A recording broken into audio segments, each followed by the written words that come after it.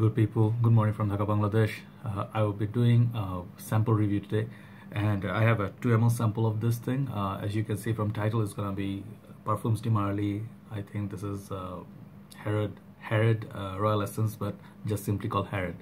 I just got this sample just to test it out. I really took my time with this, and I was just gonna see if I need the full bottle or not. So I'll tell you what I got from it, and I'll be comparing this also with the version of Zara. They cloned the Harrod a little bit. They tried, and it's called Rich, Warm and Addictive from the tobacco collection. So as you can see, a lot of juice gone down, and I used quite a bit of this.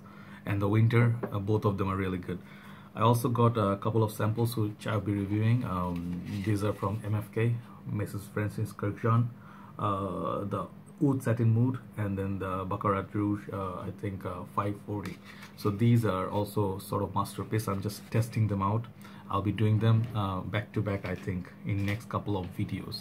Also, I have one other full bottle to review, and then a few other coming up. So basically, I don't own any full bottle of this house, from this house, Parfums de Marly. I plan to buy, and I believe just waiting for one of my brothers to bring some of the bottles in the community, so I'll buy from him.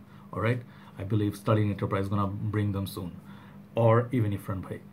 So this one, this is a 2 ml sample, and it comes with a sprayer here. I think this is a nice little, like sample. I like the black color and everything. So but the bottle I don't have, so I cannot show you. But this stuff, I'm not gonna take very long time. I'm just gonna tell you in short what this smells like. This is one of the richest, sweetest, and I would dare say safest fragrances I ever sniffed, because I love the note of tobacco. So there is obviously a lot more going on than tobacco. Let me put some of it on my skin. Oh god, okay, this is a little bit tough. Okay, there you go. This one, for the small sample, sprays a lot, and this one I don't want to spray, but I'll tell you I know the smell of that very well. So first of all, the Parfums de Marly, the bottles look really nice. They look very grand, and they're kind of expensive side. I think on the UK, if I'm not mistaken, it's going for 150 pounds and above. Some of them are 350 pounds and above. For the Black Friday sale, I think it was kind of discounted, but you be ready to pay like around 130 to 150 pounds. If you get cheaper than that, lucky you, but then usual prices are high. And it comes, I think, 120 ml, 100 ml, I'm not quite sure, I didn't check. So first of all, let me tell you, I love this fragrance. And I did try Ojan, I did like that too, and I have few other, Godolphin and few others to try in my try list. I'll get the samples, I'll tell you. Just look at that oil concentration. This is very highly concentrated.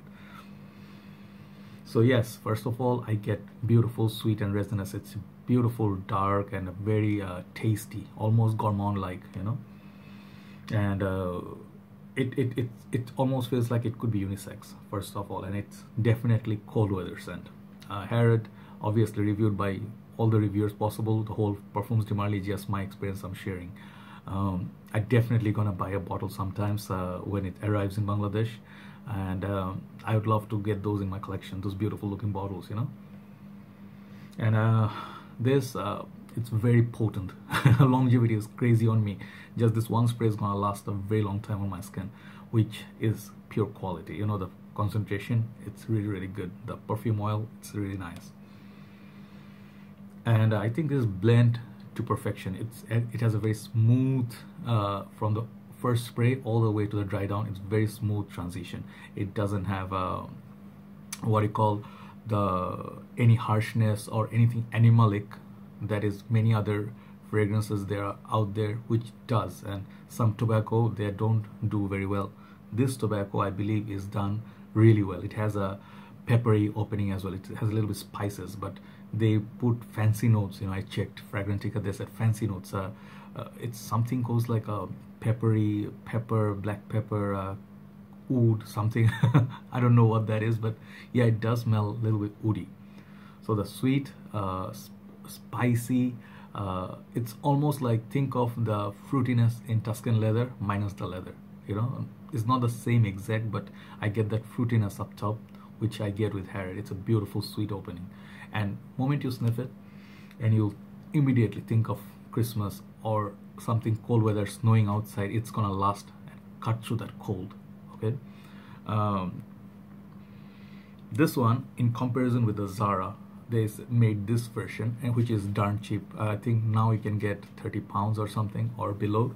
But this fragrance, the Tobacco Collection, the Rich, Warm and Addictive, this also lasts a long time on me. It's not a poor performer, it's a very good performer. This thing also is the same for winter only, and it can be worn for both genders. The difference with this and this on the opening, I would say this is more like candy opening.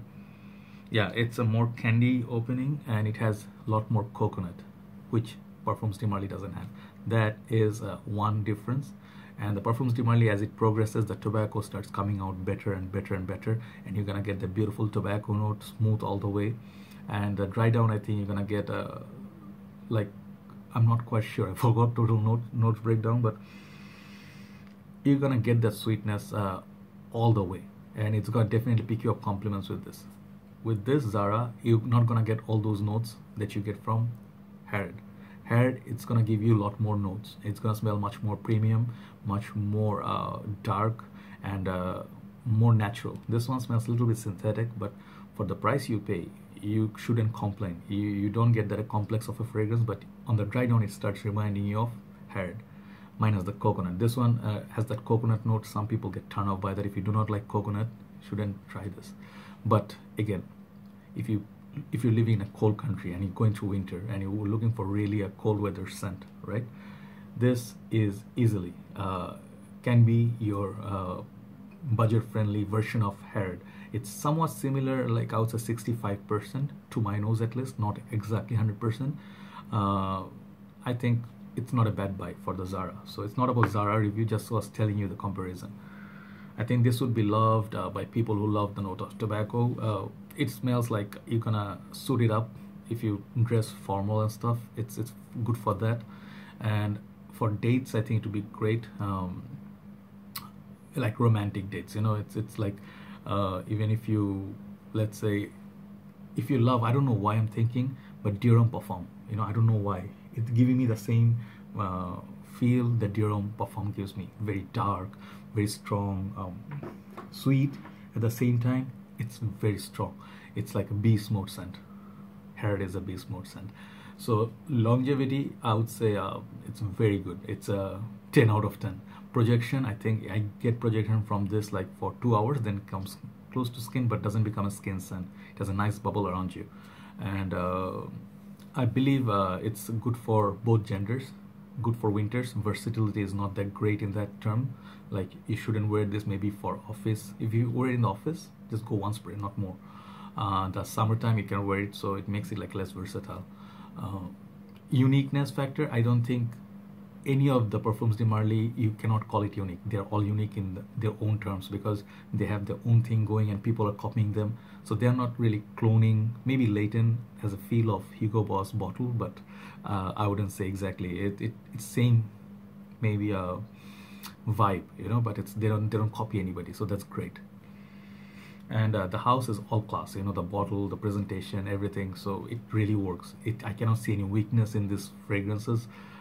Especially for Harriet, I don't see many people would hate it. Like I smell the other ones, the Ocean and everything. Could be challenging for some people because it's a bit dark. I have to try Hamdani. I think there are a few others in the Oud collection, but I'm very interested in this house. So the house, thumbs up. I will give this for this initial bottle. The smell, I'll probably go for the full bottle, even though I have this one. This is a nice cheaper version, but I think Harriet is a must-have. So it's a masterpiece sort of, and if you just don't think of the what you call versatility factor, this is one of the best tobacco-based fragrances out there. So I recommend you to give it a try. Don't blind buy anything, obviously, but it's good for, you know, both. Your lady can use it, you can use it, and it's just that so many other things going on around that tobacco. So yeah, it's pretty nice. If you're a tobacco lover, please check out Hair by Parfums de Marly. So that's all for me today, and I'll talk about those other fragrances that I showed you and a few other full bottles in upcoming videos. Take care guys, have a nice day. Bye bye.